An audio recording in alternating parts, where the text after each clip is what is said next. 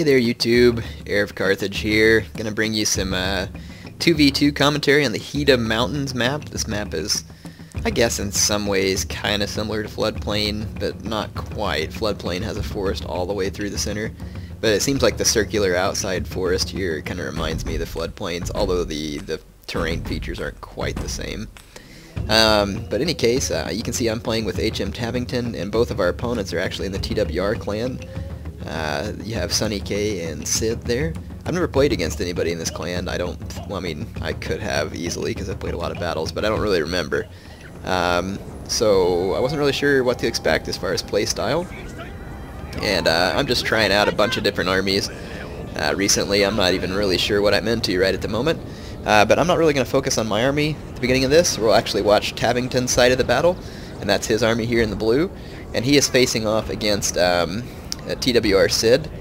And let's take a look at Tavington's army. First of all, here's his avatar. It is Ching Pao Wing Wow, and it's a melee avatar.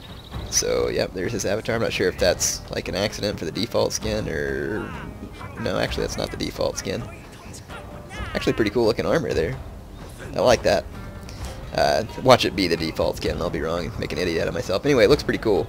So out here in the forest, he's got a hidden component. He's got 2 Yari Cab with 5 chevrons, and he's got 2 Great Guards with 5 chevrons. So yeah, and then right here he's got a Matchlock Warrior Monk unit backed up by a Naginata Warrior Monk 5 chevron. Here in this woods he's got a couple of Katana Cav, and then his main infantry component's made up of 4 very well chevron Katana infantry, and then he's got a unit of Yari Ashigaru. Their name is I Want to Die. Very appropriate name for such a unit, as you can definitely tell that it's a meat shield. Yeah, and like I said, that's his general, the melee general. Let's go take a look at his opponent's army. I'll let you see my side of the action separately, so we'll just watch his from start to finish, and then we'll watch my side to start to finish. Although you can see on the mini-map that, you know, I'm deploying right here where that circle is. That's my army. Alright, so this guy's got 4 Bow Ashigaru up front. I think 2 of them are veterans. He's got a Matchlock Ashigaru here, and then he's backing them up with 2 Yari Ashigaru. Right here, let's see, he's got 2 Yari Cav, no upgrades. In this vicinity, though, are a couple of his teammates' cavalry, though. And then right here, he's got a couple of Katana Infantry, 2 more Katana Infantry. Here's Takeda Sid, that's his avatar. All these guys look like they may be wearing the default armor, actually. I wonder if my general is. And then he's got 2 Yari Cav out there. That's all we can see, at least, if he has any hidden units, which he does. You can see them right here. He had a Matchlock Ashigaru hidden in the woods. The positioning was fair. They got 10 kills. But the problem with Matchlock Ashigaru is that they don't reload very quick. But he did have them very well guarded here with a unit of Yari Ashigaru. But the problem with Yari Ashigaru is that they're a lot of times just too slow to catch these Cav units. Yari Samurai, and if you sprung them and then hit the quick run button, actually probably would have been more dangerous there, albeit they are more expensive. And you can also see that this unit's out here wavering when it hasn't even, you know, been touched. So as soon as these Naginata monks get him, these guys are going to kick the bucket. But he is good to reinforce all of his troops here. So you can see that Tavington's in a full-out engagement. He's engaged a couple of Yari Cav here, but then there's 2 more Yari Cav coming in. So even though he's got his 2 Great Guard units here, numbers are working against him. Plus there's a Matchlock unit and his general in the vicinity. So this is indeed a very dangerous Cav situation. So his opponent, even though he's got lower quality units, is attempting to swamp Tavington and overwhelm him.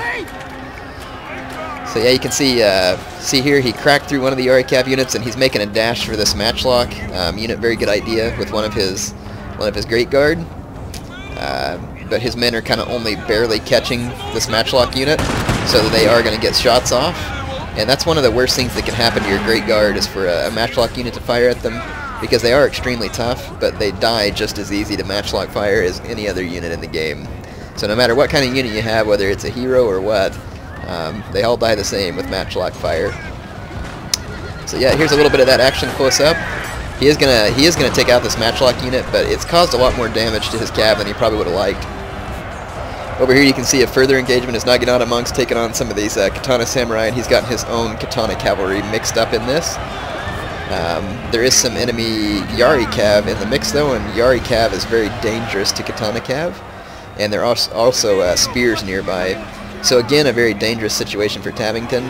But back here, he's making a smart move, which is moving his forces up while his cavalry engagement's going on. He's going to go ahead and engage the enemy, the rest of the enemy spears, and this is going to keep his opponent from being able to commit all of his troops to reinforce this point. And so it's definitely a good thing. But you can see that Tavington continues to micro his cav around and try and get better position, and not just allow his units to get bogged down in the worst kind of fight. So definitely some good moves going out there to make the best of a situation that was kind of tough at several different junctures. So here he's going to take off, leave those units there. Here's his melee general actually wheeling up on this these two Yari Cav units. You can see these two Yari Cav are running away from his melee general. I'm not sure who would really win that fight. I'm not super familiar with melee generals. Right here there was probably a little bit of confusion. He did click an attack order. All of his guys end up hitting the same unit. Probably not completely ideal, but you have to understand that these guys are pretty well chevroned, and they will mop up through the sword unit pretty quick, and he may not have just considered these spear units to be much of a threat. This matchlock unit, this is a very close one. They just fired at his swords, as you saw, and it was unfortunate for the Takeda player, very good for Tavington, because then they couldn't reload in time before his melee general came in here and wrecked him. So Tavington's definitely wrecking the flank now, but his opponent has a whole bunch of bows left and still has some of his infantry in the fight, as well as his general. And you can also see some enemy cav over here that fortunately was not activated against Tavington. If this teammate here would have taken his cavalry at a wedge formation and smacked into his katanas before they could make the charge, that would have really messed up his charge. But again, fortunately for Tavington, that did not happen, and he was able to do a good job and to pull this battle out, even though it probably got kind of hairy at a few moments. But you can see that it's definitely going to be a handy victory for him at this point. And you can probably see on the mini-map what's going on a little bit on my side, but trust me, you'll get to see my side here in just a moment. I just definitely want to show you what Tavington was up against here. So most of the forces of Takeda Sid are routing now. And here you can see some of his katana infantry close up. They're going to go chasing after some of these archers. And I think the archers are in skirmish, or at least some of them. No, they're not, actually. Yeah, they're not in skirmish. So there's... Oh man, that was sweet! I don't know if anybody else just saw that kill animation, but that was pretty amazing. There's another nice stabbing going on right here. Wow, some nice kill animations. Let's watch him chase down some of these routing units, see if we get any more good kills.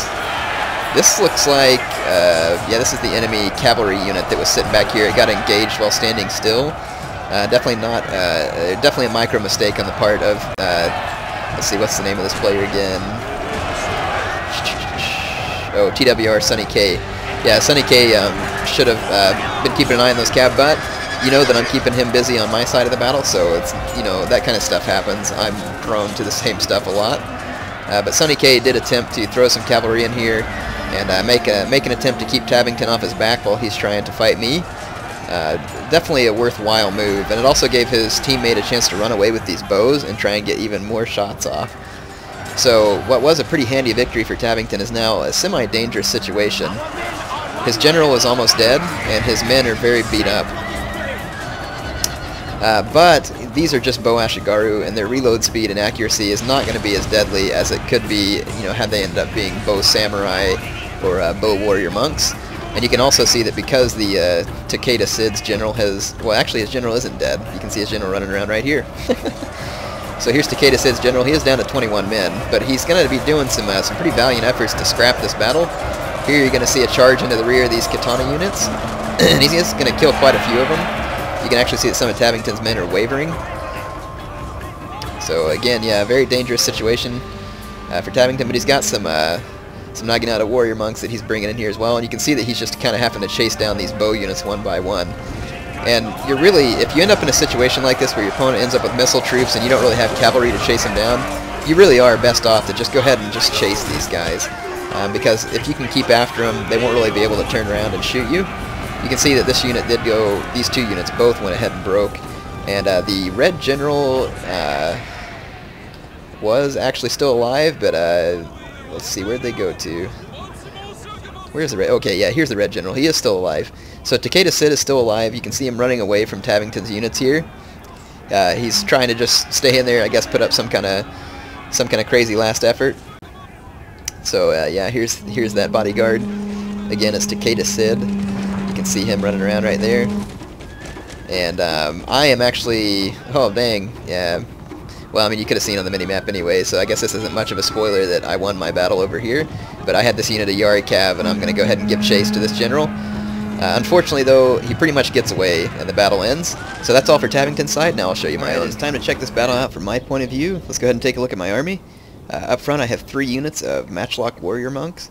There they are. I've been actually, just like I said, tinkering around with some different kinds of armies. Also up front I have 3 units of very veteraned up Yari Ashigaru. They have between 5 and 7 chevrons. But I mean, it's just Yari Ashigaru, so it's not like they're something amazing. And then I have 2 units of Bow Warrior Monks just behind them. And then here is Patchy. I was actually using the floating wings for this battle. And I've changed his monk get up just a little bit so that he still looks kind of like a monk, but he's kind of like a monk samurai mix. I'm not liking the floating wings though, albeit it's a little bit mystical. It's obviously some kind of glitch, and I kind of think the wings look cooler on his back, so I am going to change that again. But there's Patchy the monk, slightly refined from the last time you saw him. And I think I'm going to change the color of the little balloons on his back. I haven't messed with that in a long time. I have 2 units of warrior nuns, and here they are. I'm not really digging the brown look that they have. It's kind of ugly, actually. Especially since my army's colors are like purple and white and red. I don't understand why they have like the reddish brown color to them. I wish they had a cooler color scheme, but they're neat units. Like the color scheme on the warrior monks is way better. So yeah, anyway, I have 2, I think 3 warrior monks. No, actually I've only got 2. I've got 2 warrior monks and 2 warrior nuns, and then I have a 4th Yari Ashigaru unit here.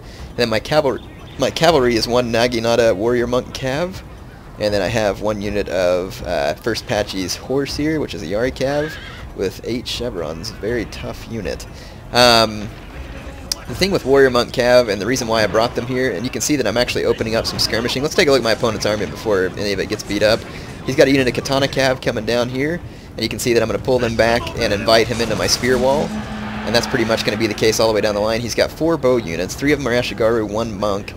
Then he's got 2 Yari Ashigaru units here, and then he's got some Yari Samurai, Naginata Samurai, and a Katana Samurai. And then out here to the flank, he's got a couple more cav units that you can see, which is 2 more Yari cav.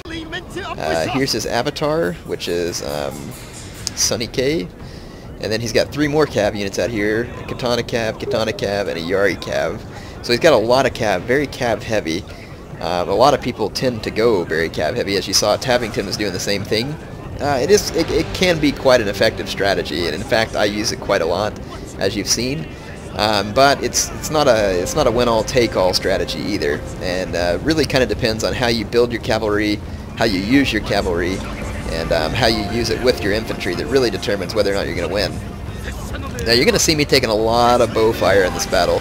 And some of you may see it and think like, holy crap, Air, you're just getting pummeled by those bows. Well, you know, I am taking some fire from the bows, but these guys are up in the trees. And you have to remember that matchlock units, you know, operate a lot different than bow units. You know, bow units depend on, you know, wearing down their enemy and trying to get that, trying to get the enemy killed before they die. And so you may think that my opponent has a skirmish advantage, but he most definitely does not, and especially since he's letting me get closer to his bows. I just want you to see this real quick. That unit right there went from 100 down to 61 in 1 volley, and then it's getting hit by my bow warrior monks and just absolutely routs in like 5 seconds there. And so the same thing's going to happen to this unit here. They're just going to get clobbered.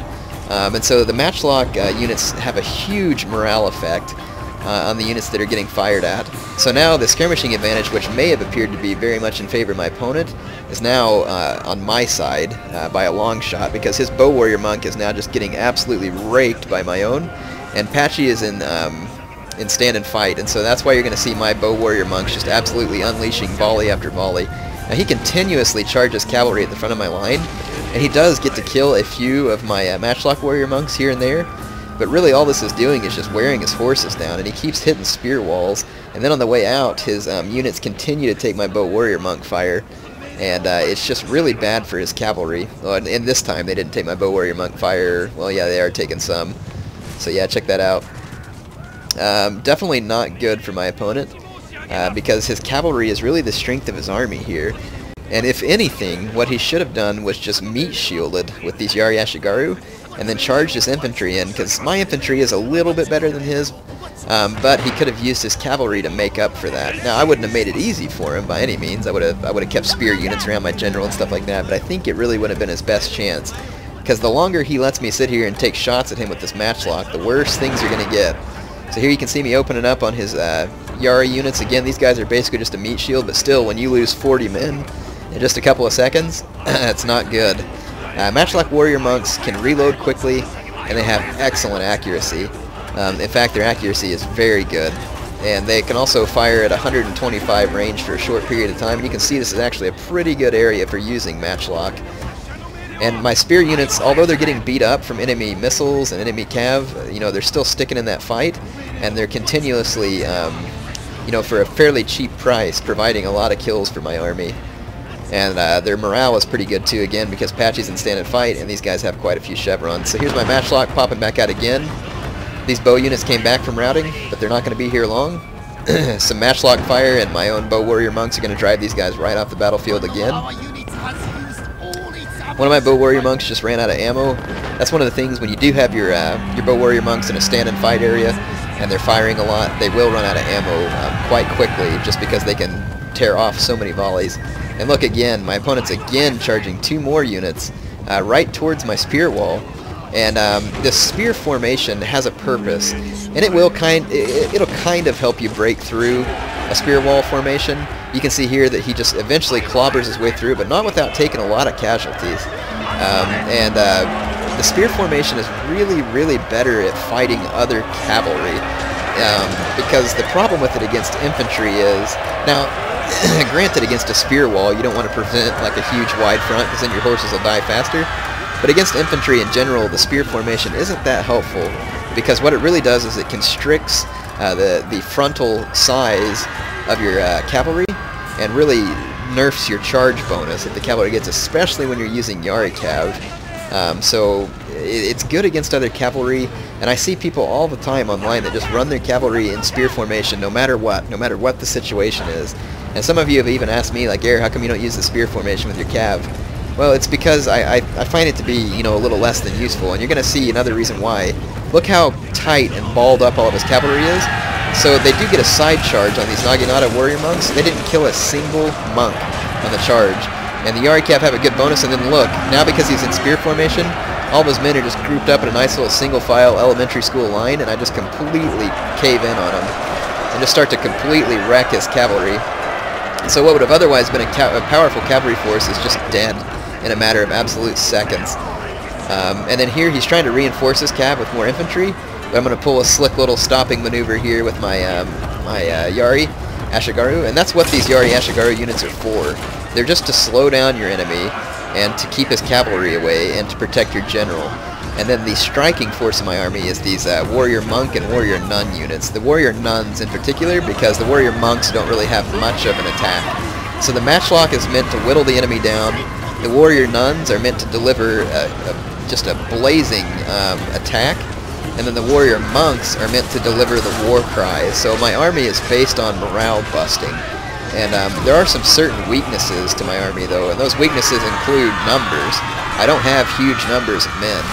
And my army is also very prone to missiles.